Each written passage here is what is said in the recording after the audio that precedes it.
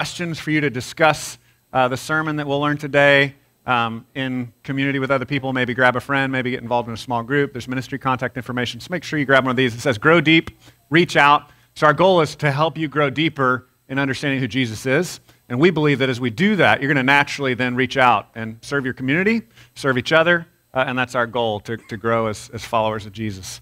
Also want to point out this little visitor card thing. There's a little white card you'll see under the chairs. If you wouldn't mind, if you're new and have not filled one of these out, please grab this and fill it out for us. There's a box by the door. You can drop it in the box and grab a Grace Bible Church mug. We've got these high-dollar mugs we've ordered just for you visitors. They've got candy in them as well. So all you have to do is fill out this visitor card, and that mug is yours, okay? So just drop the card in the box, grab the mug, and then we'll follow up with you from there. We have a question of the day. We're going to have you stand up and greet some people nearby. The question of the day is, how did you experience God's blessing this week? We're shooting for positive, right? Not what's the worst thing that happened this week, but what's something awesome that happened this week, a way in which you saw that God was at work? Why don't you stand up and say hello to somebody nearby? Say good morning.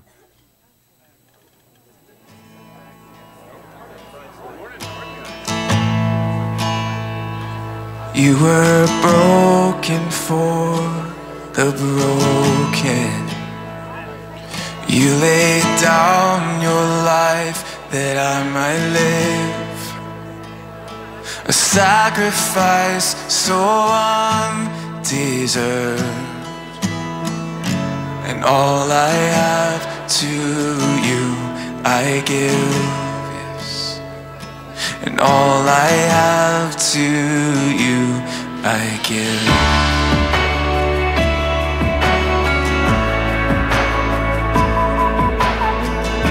Was broken for us, just thanking for that. You were broken for the broken. You laid down your life that I might live. A sacrifice so undeserved, and all I have to you I give, my God, and all I have to you I give. Is Jesus true and holy? Oh, Jesus, true and holy, ever reigning on your throne. May my life be true and holy, yours and yours alone. Yours and yours alone.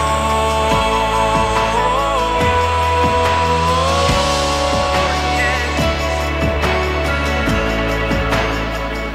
We are yours.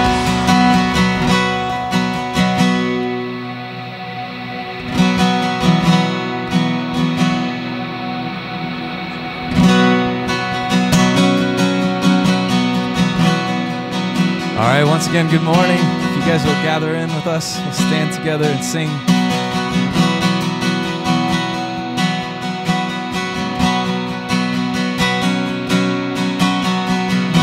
Awesome, it's great to see you. We're back together, a family that God has called together to celebrate His faithfulness. So let's pray as we come before Him that He will help us to see Him as He is. Let's pray together.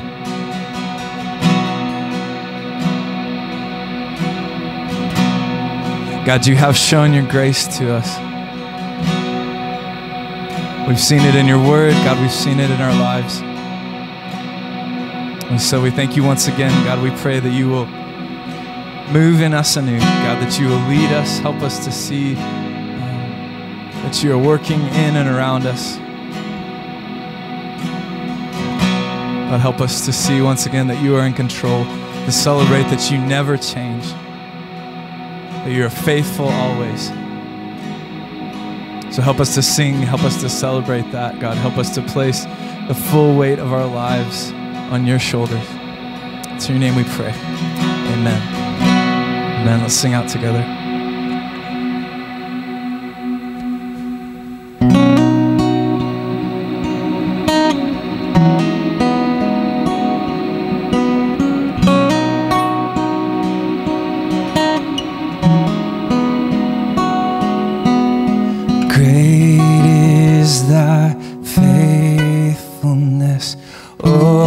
God, my Father, there is no shadow of turning with thee. Thou changest not, thy compassions, they fail not. As thou hast been, thou forever wilt be.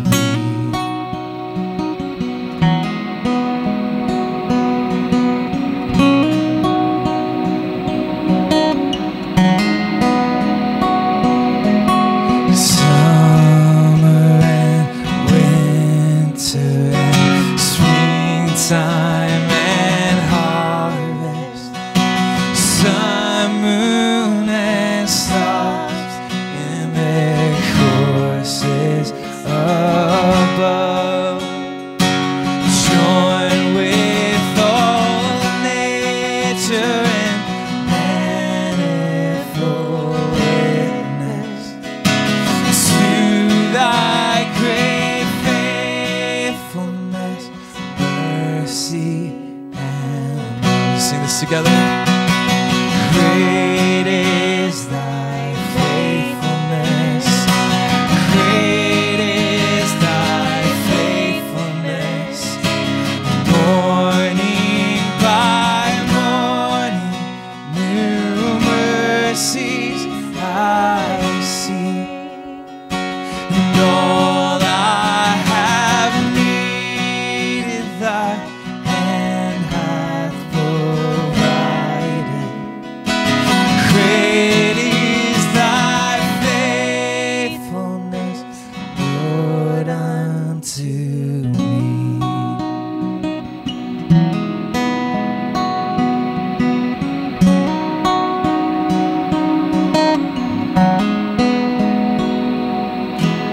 Pardon for sin and a peace that endureth.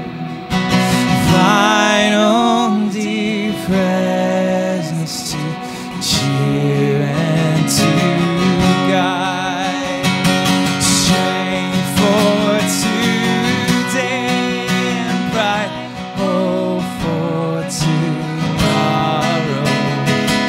Blessings all mine with 10,000 beside. Great is thy faithfulness. Great is thy faithfulness. Morning by morning, new mercies I see. And all I have needed, thy hand hath provided.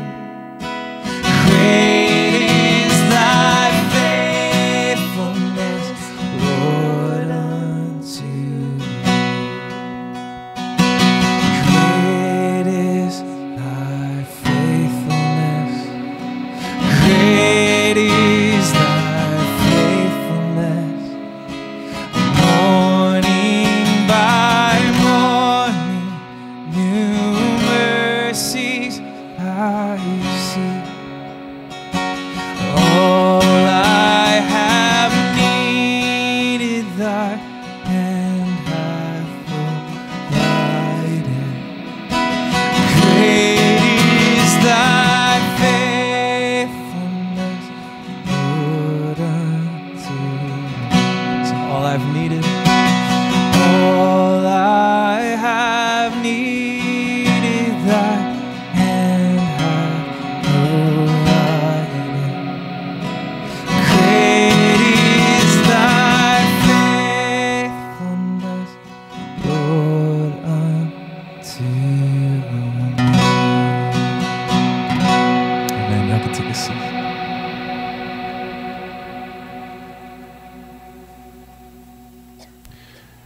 As we celebrate the faithfulness of our Heavenly Father and Creator, let us remember that He is also a holy Father.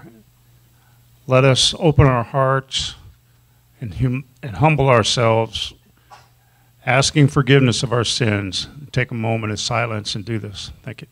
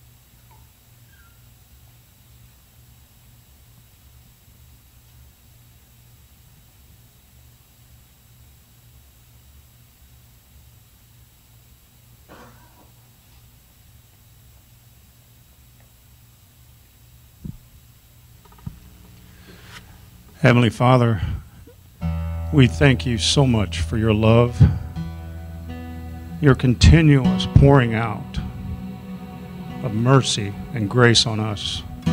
Thank you for your forgiveness.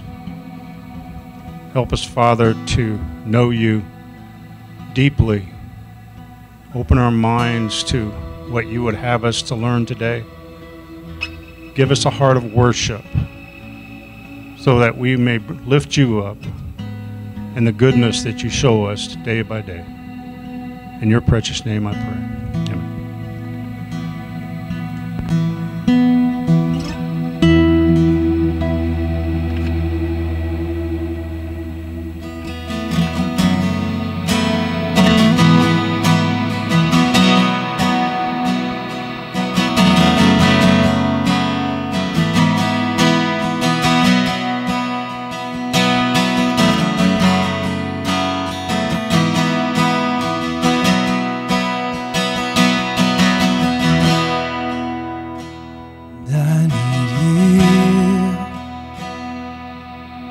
Soften my heart and break me apart. I need you to open my eyes to see that you're shaping my life. And all I am, I surrender.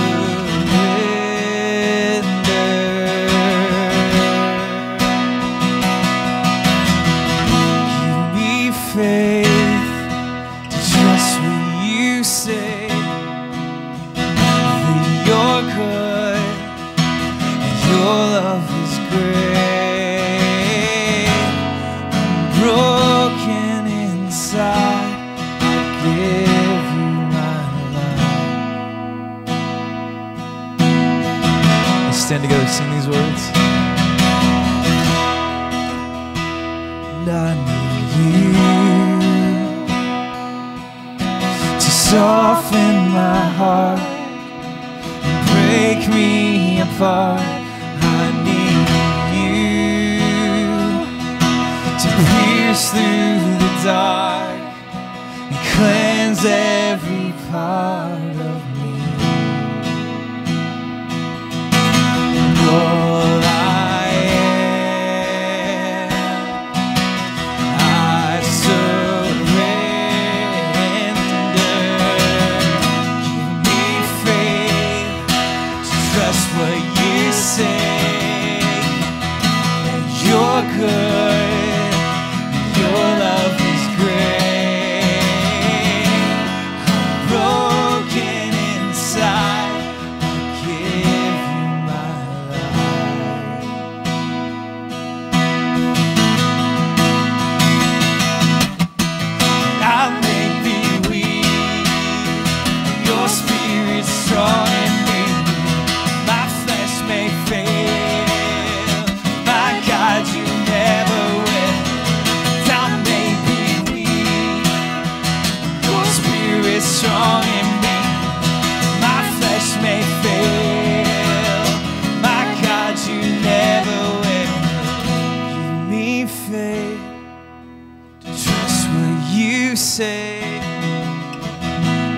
you're good, and your love is great. I'm broken inside, I give you my life.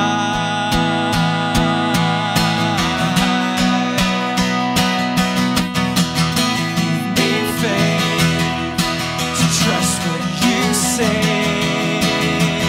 that you're good, your love is great. I'm broken inside, I give you my life.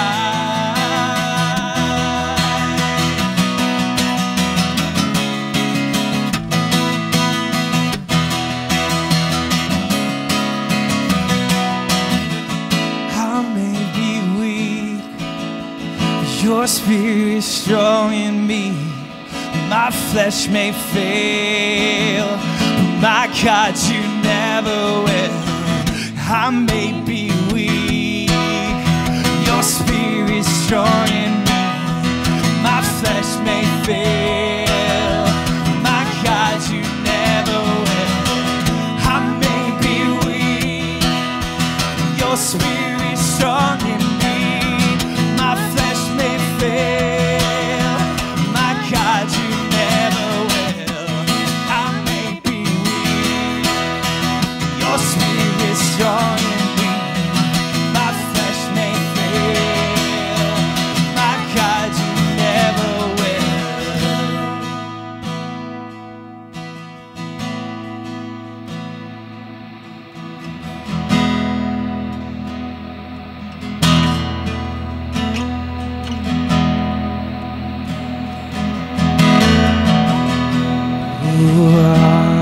I've heard 1,000 stories of what they think you're like, but I've the tender whisper of love in the dead of night, and you tell me that you're pleased and that I'm never alone. You're a good, good Father. It's who you are. It's who you are.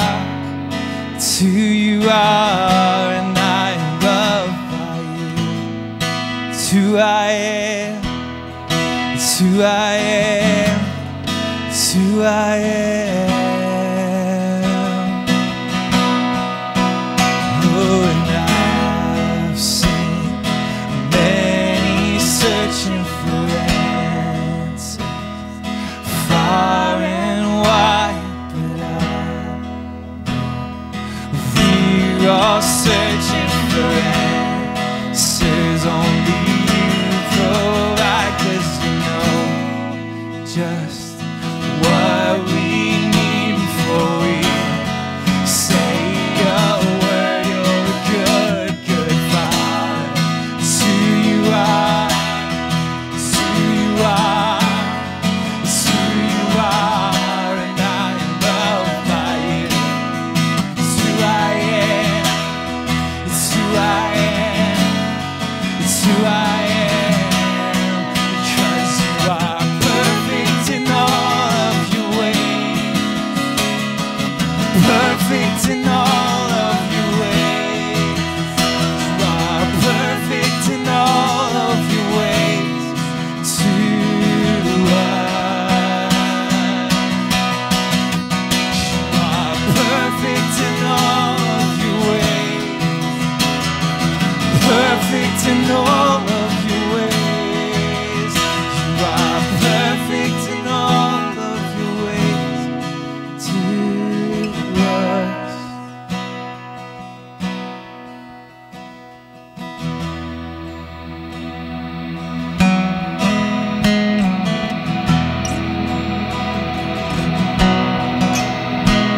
It's love so undeniable, I can hardly speak. Peace so unexplainable, I can hardly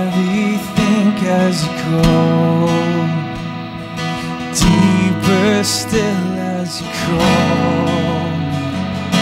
Deeper still as you call me. Deeper still into love. Love, love, you're a good, good Father. It's who you are. It's who you are.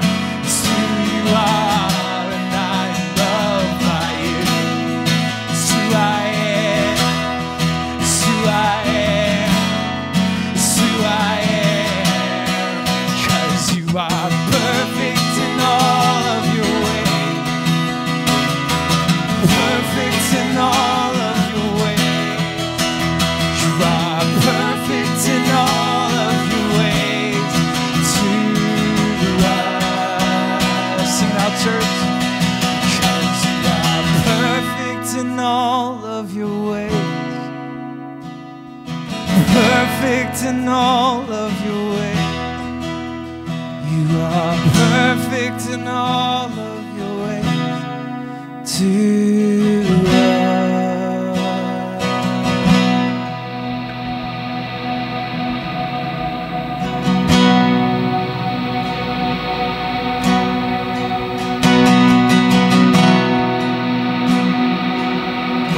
God, we sing to you as a good Father because of the price that you paid for your glory and for our good. You sent your Son. We see your love displayed on the cross. We see your love displayed in the empty tomb. Father, thank you for sending your Son, God. Thank you for your Spirit in us that's brought the dead to life. Help us to sing now, rejoicing with new hearts, marveling at the price that you paid for us to ransom us. Before the throne of God above, I have a strong, perfect plea, the great high priest whose name is love. Whoever lives and waits for me. My name is graven on his hands. My name is written on his heart. And I know that while in he stands, no tongue can bid me depart. No tongue can bid me depart.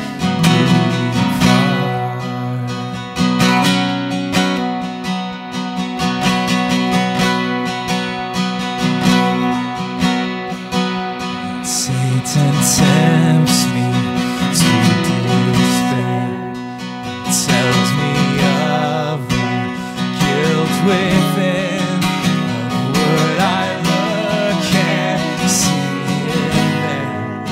He made an end to all my sin, because the sinless Savior died. My sinful soul is counted free, for God the just is satisfied to look on him and pardon me, to look on him and pardon me.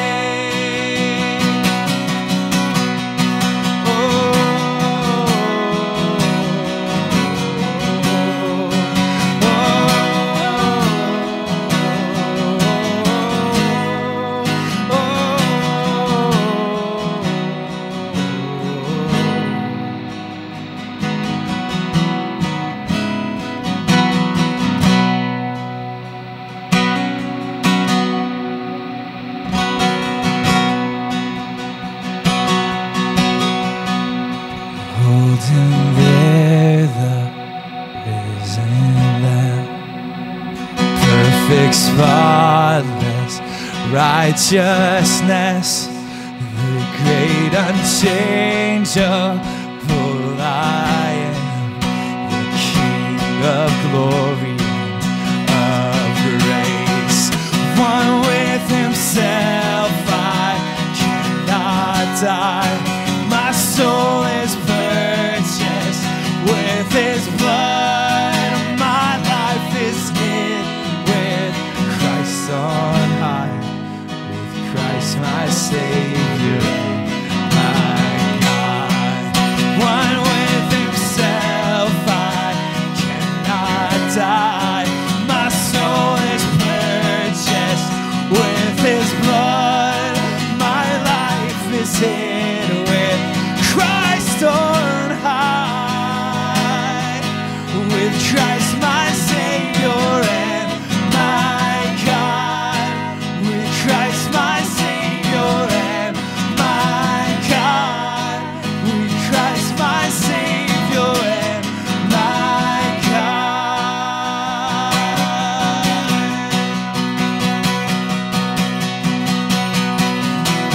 Man, let's celebrate that together.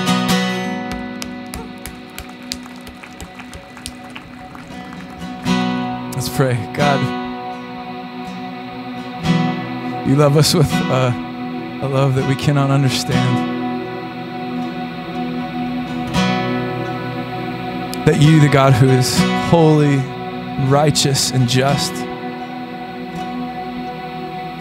poured out the punishment for our sin on your Son.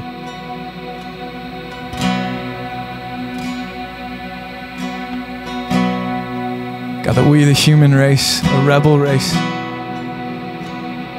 is the object of affection of the God of the universe. That you love each one of us. That you paid the price to adopt us as your sons and daughters. That you called us out as a people, a family. God, help us to encourage each other to think of the needs of the other ahead of our own, God. To carry each other's burdens, to see you in your word, God, to see the love that you loved us with first. God, give us that love for each other, we pray. In your name, amen. We can take a seat. Thanks, guys. If you have a Bible, you can open it up to Romans chapter 4. Romans chapter 4. If you don't have a Bible, we have strategically placed them nearby. So if you look under the chairs, you'll see a black Bible, and you can grab one of those. We'll be on page 941, I believe it is, on those black Bibles, 941. Romans chapter 4. In this series in Romans, we've been being hammered with the reality that none of us perfectly represents God the way he designed us to.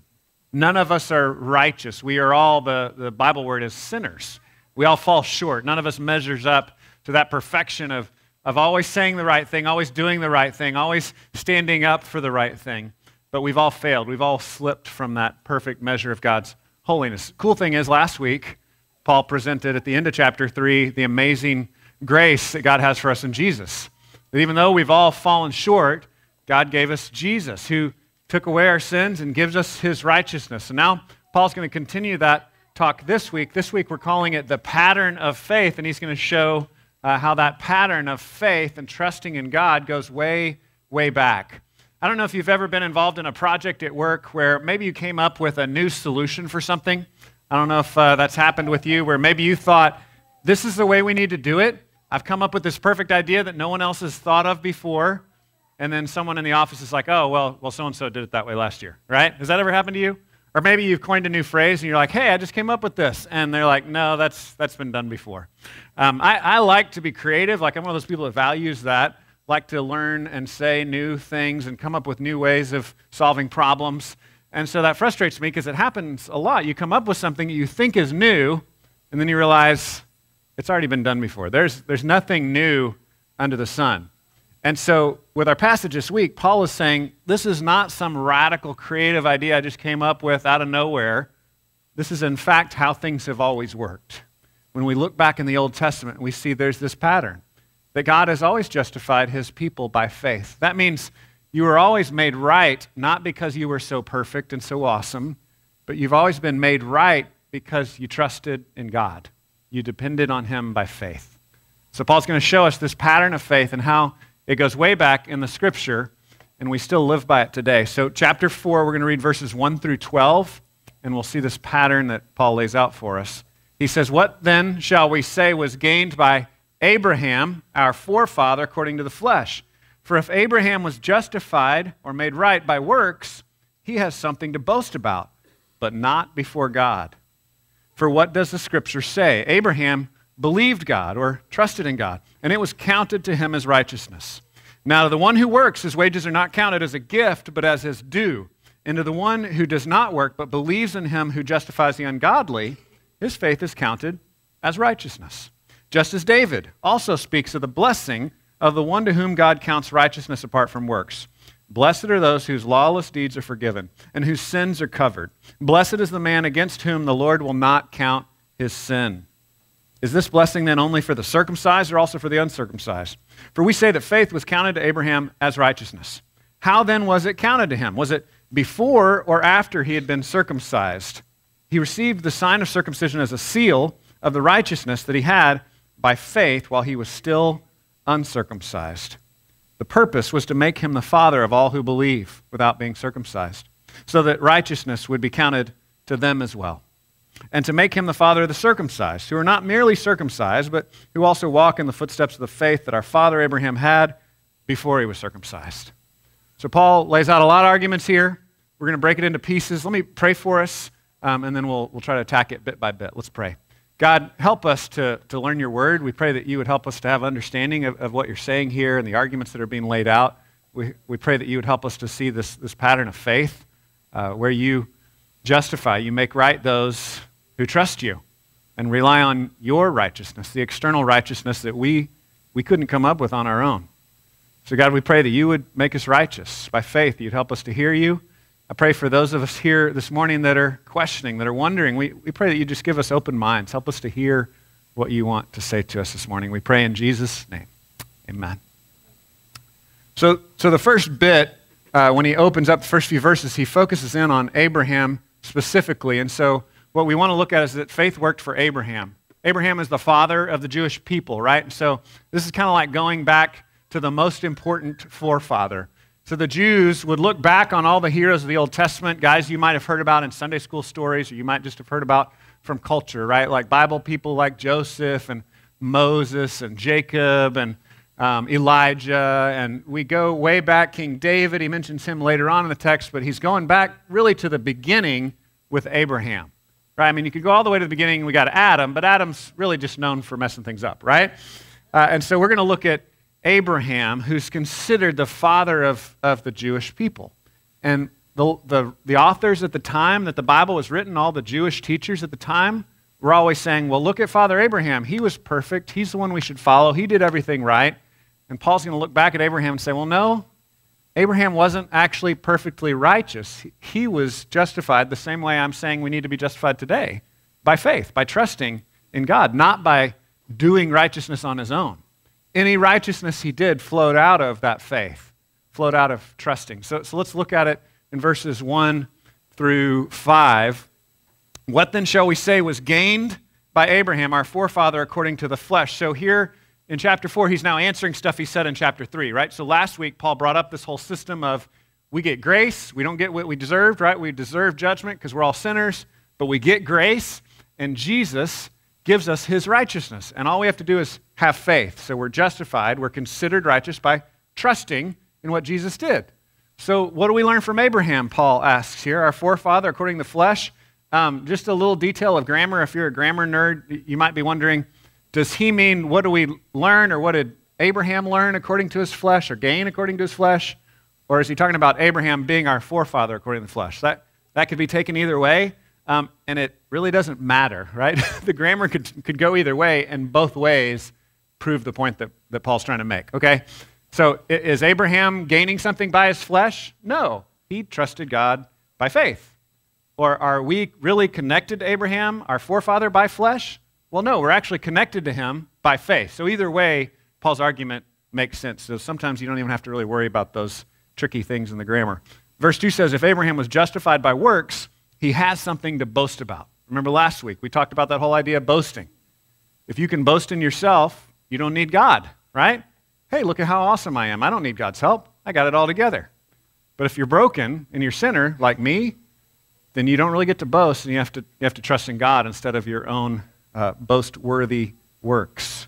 So he says he has something to boast about if he was justified by works, but not before God.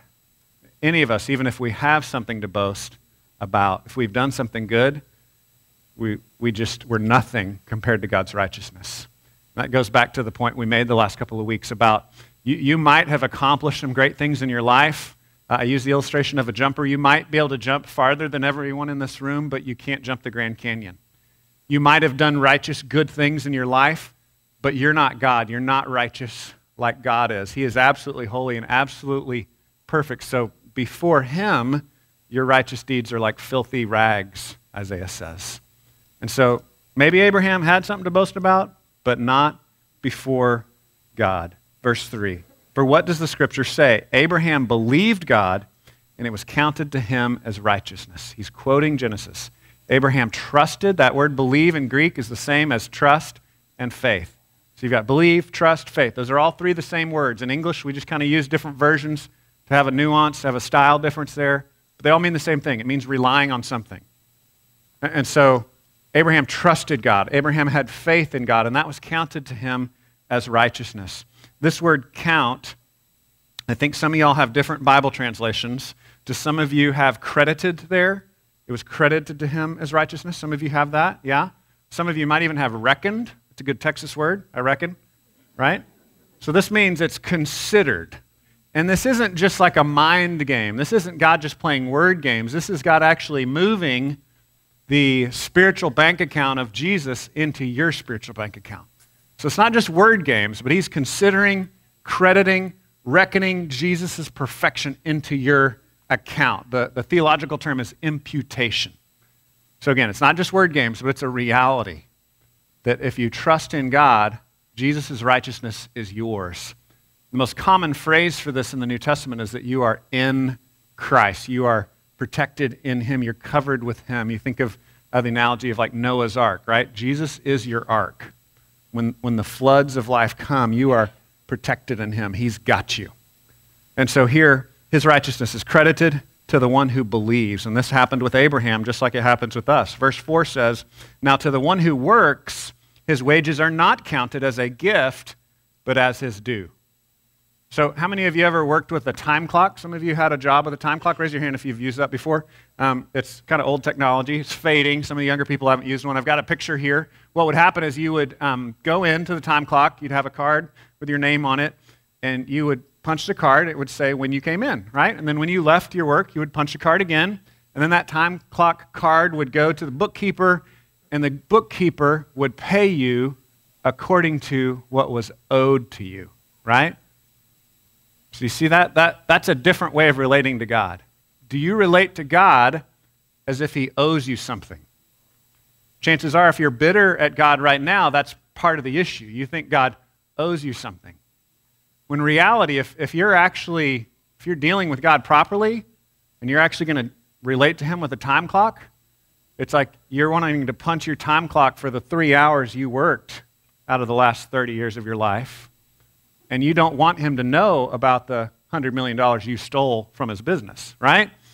So it's like, if you're really going to be treated according to what you think you are owed, the biblical word for that is hell. That's a term, right? It's not so bad in the business world, but spiritually that's called hell, getting what we deserve, right? Like none of us really has worked the hours enough to impress God or be owed anything from God. God owes us punishment, not wages. The wages of sin is death. That's what the scriptures say. So how are you relating to God? Are you relating to God as if he owes you something? Or are you relating to him by faith? Like, God, all you owe me is death, separation. I don't deserve to be in your presence, but I trust that you're a gracious God that's forgiven me. So I'm going to relate to you with the open hands of faith. I'm going to come to you and say, you don't owe me anything, but will you show me mercy? And what the scripture is saying is that that's how Abraham actually related to him. Again, these Jewish rabbis would say, no, Abraham was great. He did everything right. And we did our homework this summer. We purposefully studied the life of Abraham so we could see Yeah, I mean, Abraham was a good guy in some ways, but he did a lot of dumb things too, right? We related to Abraham a lot more than we thought we would. And so we see Abraham is justified. He's considered righteous. He's got righteousness credited to his bank account that belongs to Jesus and doesn't belong to him. If you want to use a time card analogy, he's given Jesus' time card. He's not being treated according to wages of what he's filled out, but what Jesus has accomplished. And that's how all of us can relate to God by faith. So to the one who does not work but believes in him who justifies the ungodly, his faith is counted as righteousness. This would have shocked people, Jewish teachers and even Jewish believers in the first century. Paul just called Abraham ungodly. So we need to kind of like absorb that for a minute. We as righteous people, a lot of you had a lot of like ugly faces for me over the past several weeks as we were studying Romans because Paul kept saying, we're ungodly. We're like, but Dave, I'm showing up, right? I'm here in church. I'm a religious person. But Paul kept saying, no, you religious people are ungodly. You're sinners. You're wicked. Our only hope is that Jesus makes righteous the ungodly. That's our hope. That's what the cross tells us. Like if you believe in the cross and you're proud, that makes no sense, right? Anyone who's a Christian should be humble because the cross declares to the world that you couldn't do it yourself, that you weren't righteous, but Jesus was righteous for you. And so that's what Paul is fleshing out here. He's saying this pattern is as old as Abraham. This is how it's always worked. This is how it worked for Abraham. Abraham was also justified by faith, not by being such an awesome patriarch, but he was justified by trusting in God, by believing. And so he wasn't given the wage of death, he was given the gift of life. Two different ways of relating to God. The question is, how do you relate to God? Do you come to God on the basis of what you think he owes you? Or do you come to God by faith saying, God, give me grace. Help me to trust you. Give me forgiveness. I see that you are good and that you are kind and you deal not in the way I deserve to be dealt with, but according to your generosity. That's the life of faith. This word reckon or counted is an important word in the history of the Reformation. Some of y'all may realize that Halloween is actually also the anniversary of the Reformation. So 499 years ago, Luther nailed some complaints. It was called his 95 Thesis, but he basically nailed some complaints against the medieval church on the door of the church, right? It would be kind of like in a university setting, someone putting up a debate, right? They're like, we're going to have a debate, and they nail a poster up on the wall. That's kind of like what Luther did. He was saying, here's some problems I have with the medieval church, because the medieval church was teaching at the time that you could be saved by giving more money, by paying for more cathedrals, by doing more good works, by doing special activities. And Luther said, no, you can only be justified by faith alone. Now, that faith alone will transform you. And so James teaches us that faith without works is dead. And so we need to be able to reconcile those two things. In Paul's writing, he often is talking about genuine faith. Real faith will change your life. And then James is talking about this thing that sometimes is called Gnosticism. It's the idea that you can just say magic words or know the right doctrine and be saved. And James says, no, you can say you have faith all day long, but if you don't have actually any works, if it doesn't do anything in your life, it's probably not a real faith. Just a year ago, we preached through James, so I would encourage you to go back to the podcast. Like if you're wrestling with that, how do those reconcile? How do those two go together? Because they seem to have a conflict. Basically, if you look at it, they use the words slightly differently, and they're focused on different issues, right? Paul's focused on your good works are never enough, and James is focused on don't just say you have faith, but not actually have faith. You have to genuinely be trusting in God. So it was actually September 27th last year, 2015, I was preaching through James and preached on that particular passage in James where he talks about faith and works and how that works together. So I encourage you to check that out or just look at James chapter 2. So the word here is logizomai. I just wanted to give you that because I know some of you are nerds and you like to have the cool Greek words. You can write that down, impress your friends at the library, and tell them, this word means that Jesus' bank account has been credited into my bank account. Spiritually speaking, I have all the righteousness of Christ. When God looks at me because of what Jesus has done, he sees me through Jesus. He sees me as perfect and delightful. God is pleased with you through Jesus. The next thing that we see is that this was the same hope that David had. King David, another famous forefather in the Jewish faith. So faith worked for King David. Faith worked for Father Abraham, and faith worked for King David as well. Verse 6 says it this way. Just as David also speaks of the blessing of the one to whom God counts righteousness apart from works, and now he's going to quote the Psalms. Verse 7, blessed are those whose lawless deeds are forgiven and whose sins are covered. Blessed is the man against whom the Lord will not count his sin. So he's saying, see, that was King David's hope too. It wasn't just Abraham. It wasn't just a fluke, a crazy father Abraham, and then they got it right. No, this is a pattern. It's always by faith. It's always a gift. It's always something that God does, not something that we do for ourselves. So he's quoting these Psalms, and what's amazing is that King David had every right to boast in external accomplishments, right? King David was the king of the Jews. He was like the best king of the Jews. He was the model king of the Jews. King David wrote part of the Bible, so he was a prophet, we're told as well, right? So he spoke God's words to us. And he had all the external marks of being a part of the covenant people. Paul's going to talk later about circumcision. King David was circumcised. King David read the Bible. King David led people in worship. King David wrote the Bible. I mean, he had every reason to glory in his accomplishments, but he also knew he was a sinner. He was clear that he was a sinner and that his hope wasn't in being king. His hope wasn't in being religious. His hope wasn't in religious performance or good works. His hope was in forgiveness. His hope was in what God had done. And so faith worked for King David as well. I grabbed a picture here that this upset some people. There was like groans from the audience in the early service when I showed this. This is a report card with a big F on it, right? You don't have to raise your hands for this one. I'm not going to out you. But some of us have gotten report cards with an F, right? You failed. Part of the reason so many of you were frowning the last few weeks as we were studying Romans is because Romans kept telling us, you failed, you failed, you failed, right? And we were like, come on, I can't handle this anymore. And I want to challenge you that you need to come to terms spiritually with the reality that you have failed. I think this comes out in two different ways. For those of us that have just run full speed the other way from God, openly rebelled against him, sometimes we've built up such a report card of spiritual failure that it's overwhelming to even think about. And sometimes we don't want to deal with it. And so we go down avenues that just numb the pain, right? That help us forget about it. And then we're spiraling into even worse sins, right?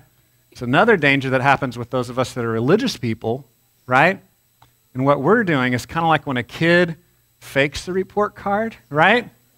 We kind of know deep down we're sinners, but we keep kind of like erasing the marks and saying A+, A+, A+, telling ourselves that we haven't failed, even though Romans makes it clear that all of us have failed.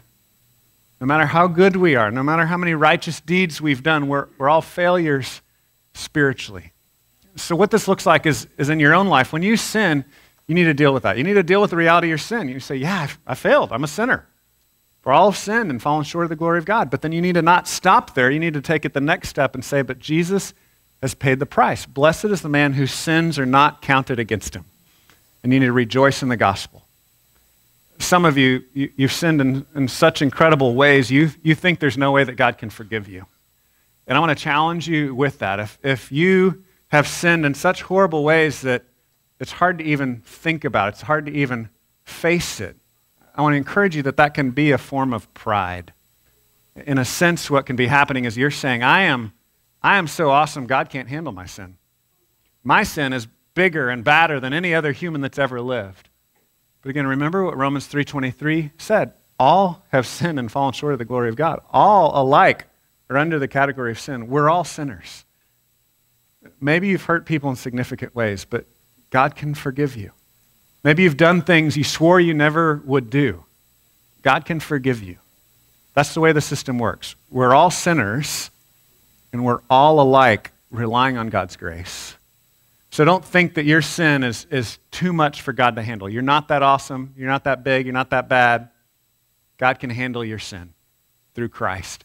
He took it so seriously that he took on flesh and he died on the cross for your sins. That's how seriously God takes your sin, so that he could credit your account with his righteousness.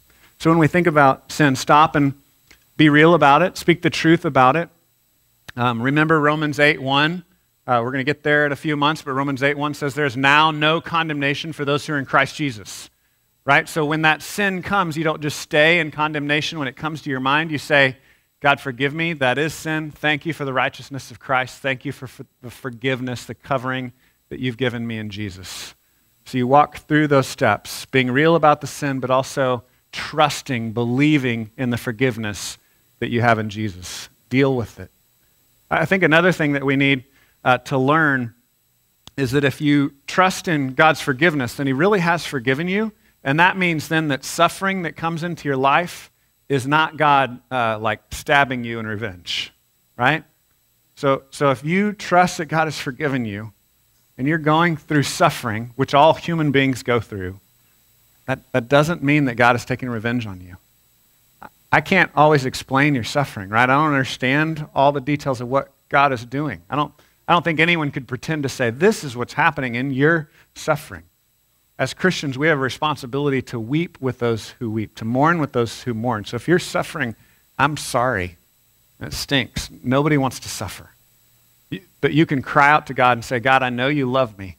I know Romans 8 says that nothing can separate me from the love that you have for me in Christ Jesus. And you can cling to that and believe that. And you can invite God into your suffering. And you can have faith in God in the midst of your suffering and trust him that he's going to do something glorious out of that. James 1 says that God actually uses our sufferings to do bigger and better things. Again, none of us want that. Don't pursue it, right? Like, don't pursue a worm theology where you're like, I just need to suffer more. I'm going to whip myself and beat myself up. No. Run from suffering, but when suffering catches you, know that it's not outside of God's control. God can meet you there in the midst of your suffering. He can use it for his glory and for your good. And remember Romans 8 that says that nothing can separate you from the love that God has for you in Christ Jesus. The final takeaway, I think, from this truth that we're living under forgiveness is that we should then extend that same forgiveness to other people. So by way of application, I would challenge you that there's probably someone in your life right now that you're wanting to hold their record over their head, instead of living out the reality that God is not holding your record over your head. So if God truly has forgiven your sins, if God has truly closed out your account through Jesus, then you need to treat other people that way. And it's probably a little overwhelming to think of all the bad people in your life right now. I would just ask you to pray about, like, God, who's one person that you could help me to deal with properly? Who's just one person I could take some baby steps? Who's that one person, God? Reveal that to me, one person that I need to show grace to, that I need to show forgiveness to because you've shown forgiveness to me. And I would just start there. God, just begin revealing to me how I could begin to show to other people what you've shown to me. And God's going to put someone in your mind. He might put 10 people in your mind. But just start slow, right? And begin showing the grace that God's shown to you. The last thing that we see is it's not just Abraham, it's not just King David, but faith is the only thing that works. Faith's our only option, right? So it's this pattern. It's not a fluke. It was there in the Old Testament. It's how God has always related to his people. And now this pattern works in this new thing that God is doing with the church, where he's got this covenant people, Israel, but he's also got all these other tribes, namely us, right? All these other colors and shapes and people of different languages and different islands and different nations. We all come from different places. Most of us are not actually ethnically Jewish, but God is also saving us by faith. And so we are this worldwide, multi-ethnic people that God is saving and knitting together as brothers and sisters, not because of our external markers. He's knitting us together because of Jesus, and we trust in him. So faith, trust becomes the marker of this new people of God. Look at verse 9. It says, is this blessing then only for the circumcised or also for the uncircumcised? For we say the faith was counted to Abraham as righteousness. So is the blessing only for the circumcised or also for the uncircumcised? Just to review again, circumcision was a body modification. It was basically a cleansing ritual that the Old Testament people went through, right? So the male body part, you might want to wince a little bit, was surgically operated on, cutting away extra flesh. And this was supposed to be symbolic of holiness, right? And so the Jewish people were marked. Think of it almost like a tattoo, right? They were bodily marked. They had external markers that said, they are the holy people of God. And so they, of course, would take pride in that and say, hey, we got the marks. We're the holy people of God. And what Paul is saying, that anybody can be holy by faith. The markers are just like a sign that points to it. And we can often confuse the sign with the reality itself. Any of you ever been traveling on the highway and you're starving and you're trying to find a restaurant and you see the sign, you're like, hey, the restaurant's here. Or maybe you need to go to the bathroom, right? You're like, I really need to go to the bathroom. You find a sign. I grabbed a picture here, some highway signs. There's a place we can stop. You pull over. And then you realize after you've already committed, oh, it's like 5 more miles. Has that ever happened to you? And that is the most infuriating thing in the world, right? Because we want to closely associate the sign with the thing that the sign stands for, which makes sense. That's what signs are for. They are to point to the reality, but they're not always lined up exactly, right? That's what Paul is arguing here with this Old Testament reality of circumcision. It's a marker, it's a sign that's to point to the holiness of God, it's to point to what God is doing, cleansing a people for himself, but it's not always the same thing, right? It's not the thing itself. And so just like when you see a sign for a restaurant, it's not right there where the sign is. You still have to work your way to it. It's the same thing with circumcision. And Paul's going to say that faith is really the only thing that works. It's not actually these external markers. So we'll continue. He says in verse 10, how then was it counted to him? How then was it counted to him? Was it before or after he had been circumcised? It was not after, but before he was circumcised. So the argument that the Jews would have been making is that the circumcision was like salvific. It's kind of like in today's language where we say baptism is what saves you. And we'd say, well, no, it's like a sign, right? I mean, it's a pointer to the reality of what God's actually done. We're going to baptize some people today, and baptism is a symbol of washing. It's a symbol of death and rebirth. But Jesus saves you. And so baptism is a pledge of a good conscience towards God. It's showing your faith to other people, but it's a sign. It's a pointer. It's not the thing itself. And so what they're clarifying here is that Abraham was shown to be righteous, declared to be righteous, counted as righteous by faith, and then later on he got circumcised. Like that happened later on. So it's really important logic that Paul is trying to unfold here. He's saying, yeah, there's a separation there. And that these other things that Abraham did came later, but he was declared righteous on the spot by trusting, by believing, by having faith in God. Verse 11, he received the sign of circumcision then later as a seal of the righteousness that he had by faith while he was still uncircumcised. The purpose was to make him the father of all who believe without being circumcised, so that righteousness would be counted to them as well. So I hope you see again how hard Paul is pushing here. He's saying, so Abraham, the father of the Jewish people, is actually the father of all who believe. He's not just the father of all who are circumcised. He's the father of those who are considered righteous by believing, by having faith, even though they've never been circumcised. So again, in our context, what are those external markers that we say, this means I'm one of God's people?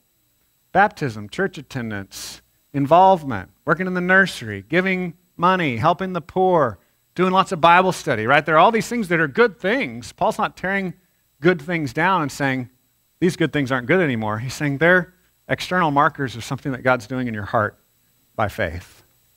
Don't confuse those things. He goes on and says, verse 12, and to make him the father of the circumcised, who are not merely circumcised, but who also walk in the footsteps of the faith that our father Abraham had before he was circumcised. So later in Romans 11, he's going to use a tree analogy. He's going to say God planted this tree, and growing out of the roots of the Jewish people, God has one people of God. And this one people of God, there are people that grew out of the roots of being genetically linked to Abraham and Jacob and Israel and all that ethnic identity. But Paul says they're broken off when they don't believe. The branches are pruned. and that you only get in that tree by faith, right? So you could grow up being in part of the people of God, but if you don't believe, you're broken off. And Gentiles who didn't grow up in that community, who weren't ethnically a part of the Jews, are grafted in, Paul says in Romans 11, by faith.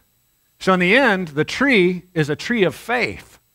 One people of God who belong to the same tree, no matter what ethnic group you come from, no matter what tribe you come from, by faith, not by tribal markers, not by circumcision, not by uncircumcision, but by faith. So that's what Paul is trying to lay out for us here. We all belong to God by faith. We're all made righteous by faith. We're all made okay by faith. We're all forgiven of our sins by faith. And so we need to look at that as the real marker. Do you believe? Do you trust him? Or do you continue to look at these other markers? For you, it may be success, right? A good sign that you're looking to another marker as the proof that you're okay and you're in the family of God is when you get really upset about it, right?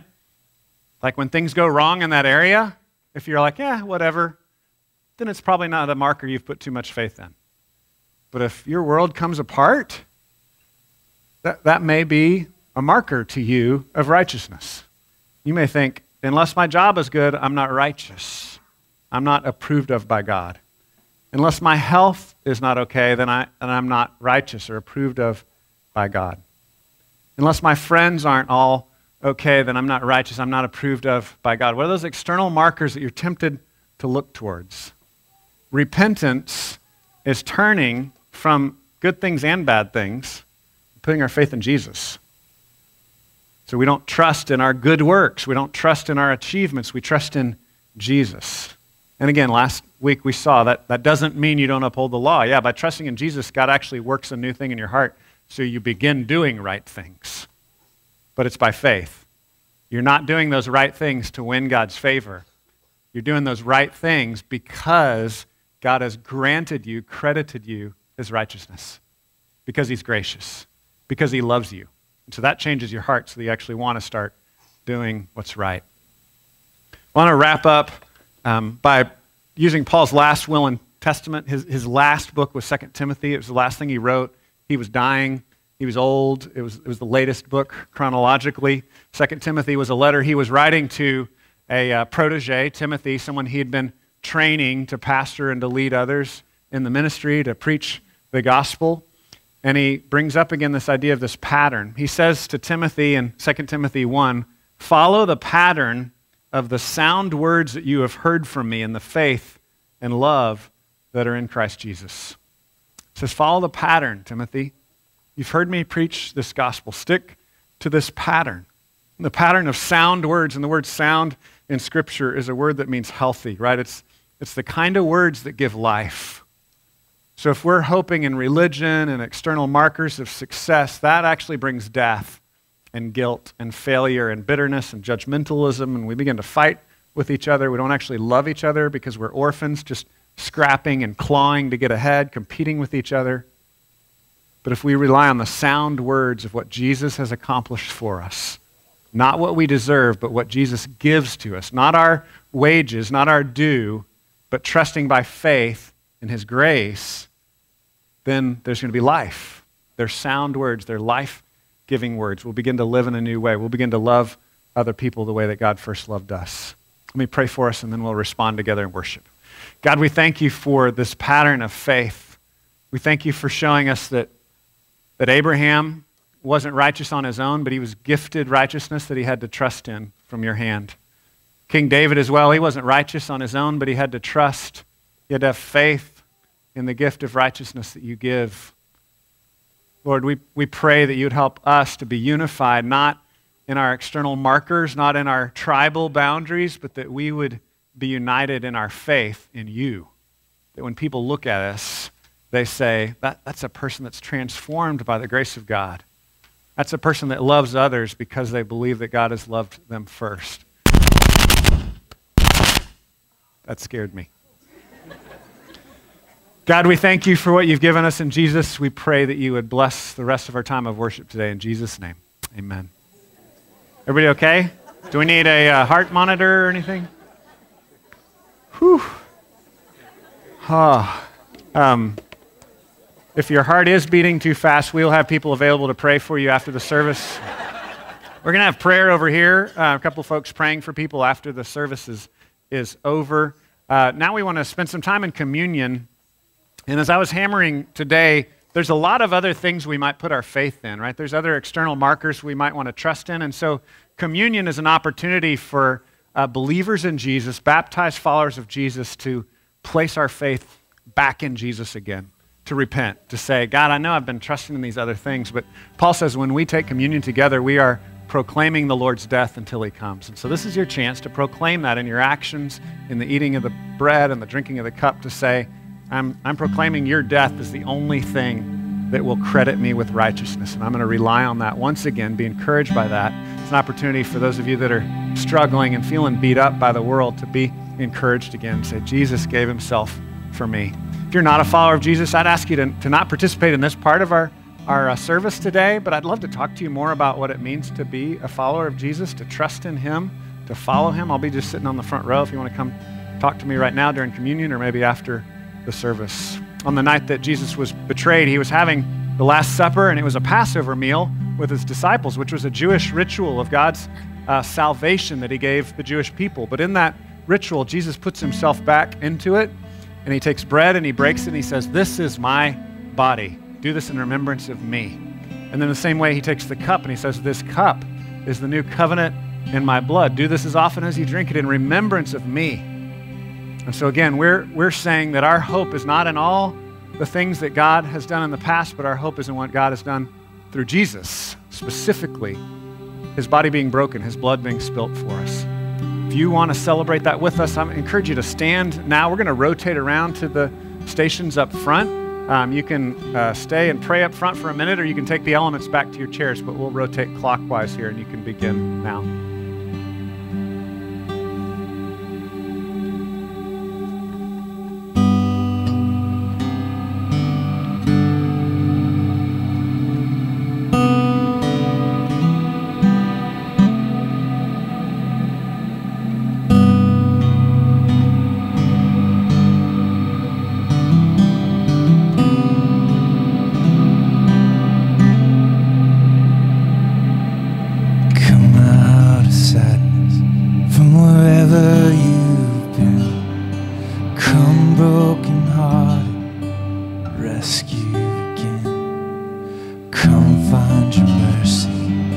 Sinner, come near. Earth has no sorrow, heaven can't heal. Earth has no sorrow, heaven can't heal. So lay down your burden, lay down your shame. All who are broken, lift up your face. Oh, wanderer, come home. You're not too far.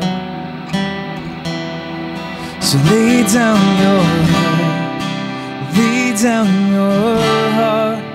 Come as you are.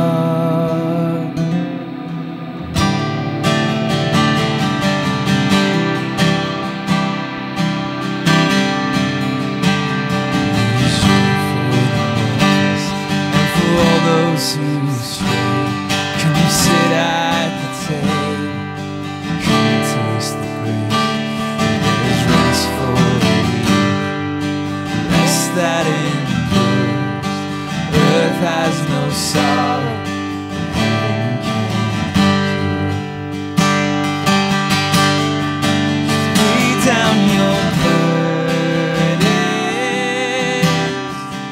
lay down your shame.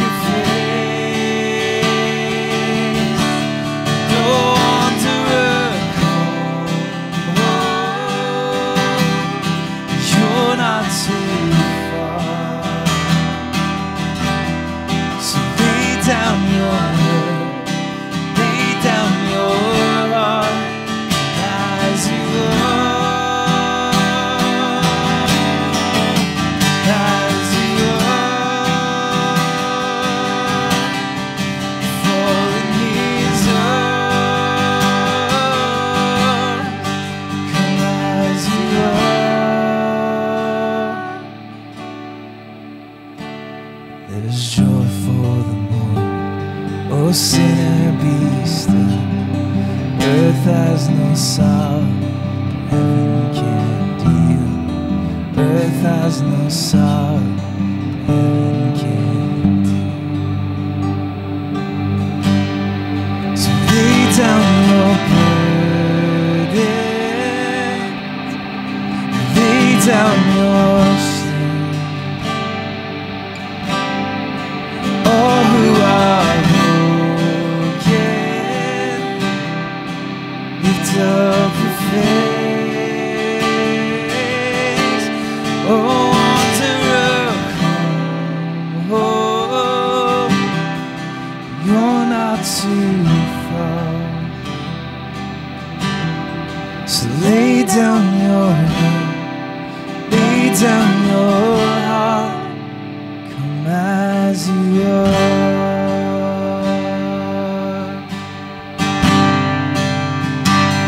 Stand together and sing these words. In all my sorrows, Jesus is better. Make my heart believe. In every victory, Jesus is better. Make my heart believe. Than any comfort, Jesus is better. Make my heart believe. More than all riches, Jesus is better. Make my heart believe. Yeah. Our souls declaring Jesus is better. Make my heart believe. It's our song eternal. Jesus is better. Make my heart believe. Glory, glory. We have no other king but Jesus, Lord of all. Glory, glory. We have no other king but Jesus, Lord of all. We raise an anthem, our loudest praises ring. We crown Him Lord of all. We crown Him Lord of all.